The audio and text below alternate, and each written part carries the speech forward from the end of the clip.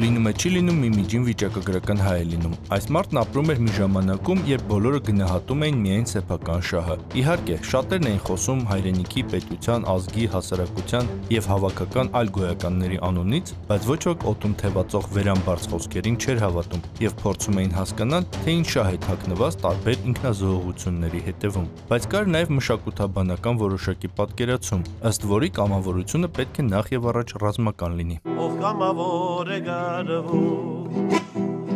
Այն օրից էր ասենա իր ազգի ասնիվ կարվում ամենամեծույցներա։ Երկրում, որտեղ ապրում էր մեր հերոսը, տարաբնույթ կազմակերպություններ կային, որոնք հասարակական գործունեությամբ էին զբաղվում։ Այդ կազմակերպությունների թիվն այնքան մեծ էր, որ մեր միջին վիճակագրական հերոսը ներքուստ չէր կարող հավատալ, թե բոլորն արդյունավետ աշխատում են, թեև կային այնպիսի կազմակերպություններ ու մարդիկ, որ հաճախ մեծ օգուտ էին տալիս տարատեսակ սխալներ ու բացթողումներ մատնացույց անելով։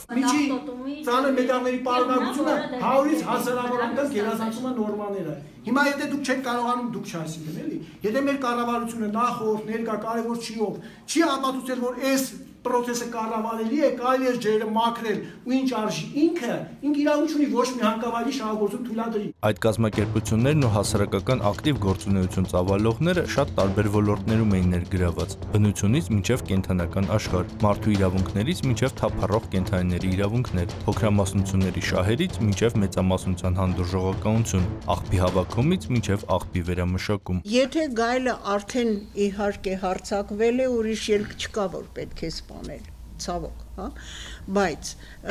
որ իմ կարծիքով պետք է դադարեցնել այդ որսը։ Եթե հնարավոր է տեսնել այդ ծննդային բազան ինչ վիճակում է ուսումնասիրել եւ ինչպես կարելի է վերականգնել։ Համատարած հասարակական ակտիվության բովում մեր միջին վիճակագրական հերոսը տեսնում էր, որ շատ հաճախ նույն մարդիկ հանդես են գալիս որպես տարբեր խնդիրների լուծման ջատագովներ եւ մի տեսակ տպավորություն էր ստեղծվում, որ մեր հերոսի երկրում առաջ է եկել մի նոր մասնագիտություն՝ հասարակական ակտիվիզմը, որը թեև ոչ մի համալսարանում ու միջին մասնագիտական կրթարանում չէր դասավանդվում ու ուսուցանվում, այդուհանդերձ շատ պահանջված մի գործ էր։ Այդ մարդկանց ուղղված հնչում էին նաև ավելի լուրջ մեղադրանքներ։ Խորապես վստահ եմ, որ չի կարա գրանտ ստացողը չծառայի այդ մարդկանց շահերին։ Հետևաբար ես ինչ եմ ասում։ Ես ասել եմ առաջին, եթե նույնիսկ մենք այդքան քաղաքական կամք չունենք կամ ուժ չունենք, որ արգելենք այդ կազմակերպությունների աշխատանքը մեր երկրում, թողնե եկեք թույլ չտանք, որ գրանտներ ստացած մարդիկ պետական ապարատում պաշտոն ստանան։ Բայց մեղադրանքների փոխադարձ հրաձգությանը հիմնականում շատ թեթև էր նայում մեր հերոսը, մանավանդ որ նույնքան թեթև էին արձագանքում նաև մեղադրվողները։ Ես գրանտարկել եմ։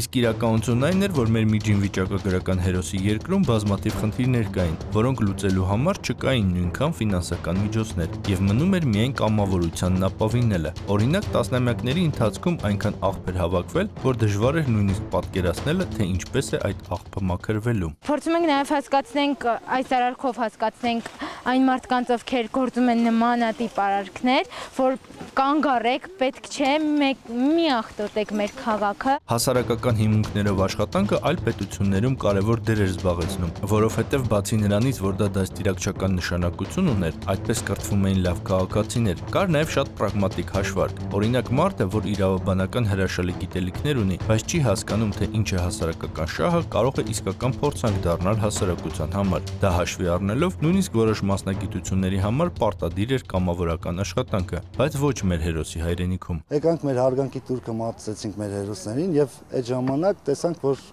մի